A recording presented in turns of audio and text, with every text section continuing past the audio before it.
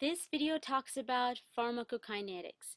This is from page 259 from first day 2012. So if you want to follow along with me, please feel free to do so. Okay, the first thing we have to understand is volume distribution. So remember how we broke down our body mass into two compartments? There was 40% mass and 60% water, right? This was again divided into extracellular fluid and intracellular fluid, right?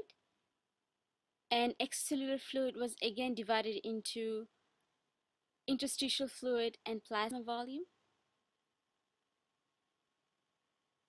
right? We had this. So whenever we're talking about volume distribution, this distribution, the effect of distribution, can really happen anywhere. It can go to the intracellular fluid, it can go to the extracellular fluid. I mean, the drug can go to any of these compartments. Wherever there is fluid, it can go. Now, how do we define a volume distribution? The one that we have on the denominator is going to be plasma drug concentration. Okay? And the one that is going to be on the numerator is going to be amount of drug in the body. Okay? Now, whenever we talk about plasma drug concentration, it's got to be in the plasma, right? That means this corresponds to only this box. What drug is present in this box? And whenever a drug is present in the plasma, imagine that this is our albumin, and let's imagine that this is our drug. It has to be bound to our albumin, right? Plasma drug concentration is the concentration of drug that is bound to albumin. But amount of drug in the body, that can be present anywhere. It can be present extracellular or intracellular or interstitial fluid or even plasma volume. So that's kind of the total amount of drug in the body divided by plasma drug concentration. So that is volume distribution. Now let's do clearance. Clearance, we have the exact same denominator. So this is also going to be plasma drug concentration on the numerator, sorry, in the denominator, and on the numerator is going to be rate of elimination of drug. Okay, rate of elimination of drug is going to be clearance. Okay, so that is our volume distribution, and that's our clearance, rate of elimination of the drug. Now see how some things can change some of these variables. For example, if you have a liver problem, for example, if you have cirrhosis, or let's say if you have a kidney problem, don't you think your plasma drug concentration is going to drop because there is going to be less albumin to bind, right? If you have a kidney disease, if you have a nephrotic syndrome, you're going to lose your albumin, so there's going to be less drug bound to the albumin. So those things can change the plasma drug concentration. Now the volume distribution can be divided into three tiers. There is the low VD, there is the medium VD, and there is the high VD, and what each of them represent. The low VD was estimated to be about 4 to 8 liters, okay?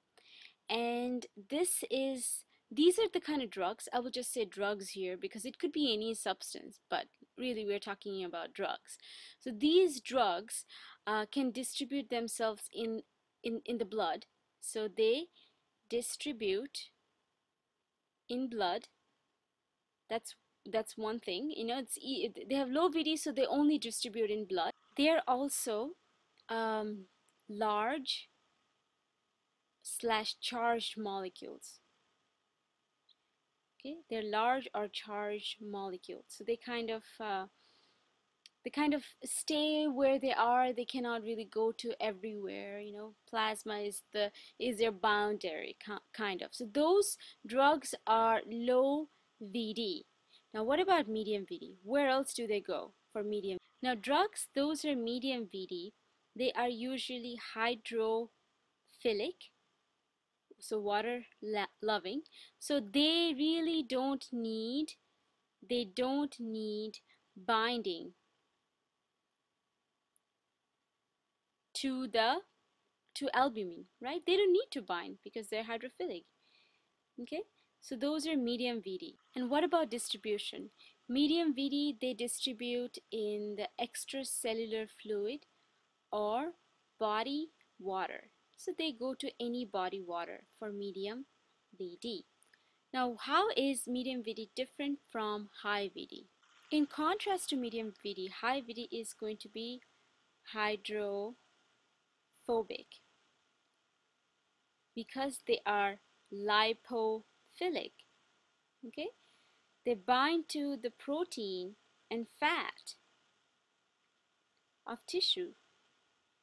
Okay, so they bind everywhere. How much tissue do we have? We are made up of tissues and proteins and fats. So they bind to those proteins and fats because they are hydrophilic. So they go all over the body, they go everywhere. So those are high VD. So we can say that the low VD binds to albumin, the medium VD binds to doesn't bind to protein, they are hydrophilic, and the high VD are going to be hydrophobic. So that's a rough distribution of VD very, very quickly. Next we have half-life. Now half-life, we have 0.7 times VD by CL. That's the equation. You take VD by CL. Now for half-lives, um, half-lives, usually for a particular drug to reach steady state, it has to go about 4 to 5 half-lives, okay, for it to reach steady state. So at about first half-life, the drug is going to go down to 50%. So you're going to be left with 50%. Okay. By the end of second half-life, the 75% of the drug is going to be gone. You're going to be left with 25%. The best thing to do is kind of memorize these numbers so that you don't really have to calculate it in an exam and kill time.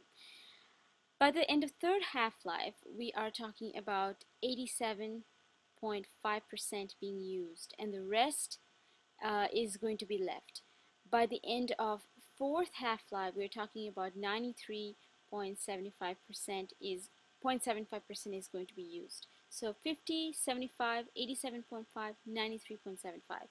These are the, I'm just putting on 4 half-lives. Usually they give 4 half-lives, but if they don't give more than 4, then you just have to, do it manually. There is no other way. Okay, so the next equation we want to talk about is going to be bioavailability. Actually, it's not an equation, just a concept we want to talk about.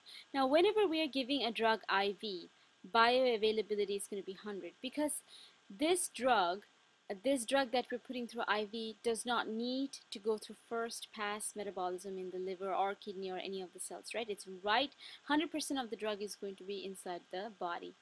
But when we are orally taking a drug, that's when the percentage that is being metabolized in the liver, after that, whatever is left is going to be the bioavailability. The sign for bioavailability is F, and God knows why it's F. I mean, why would not it be B? That would make our life simple, right? So next we want to talk about 2 other different equations. Those are the maintenance dose and the loading dose, okay? So maintenance dose is going to be Cp times Vd by F. Obviously, F is going to be bioavailability. Cp is going to be target plasma concentration times Vd is going to be for volume distribution. That's maintenance dose. See, F is bioavailability, and that is dependent on the function of liver or kidney. So you can see that if you have liver or kidney disease, the bioavailability is going to go up. Makes sense, right? Because your liver is not functioning. Anyway, so that's maintenance dose. What about loading dose?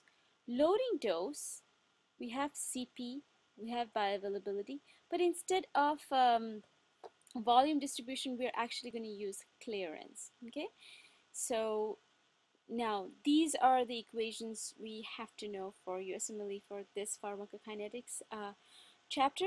In the next video, I'll be talking about different examples of how we can use these equations in different questions.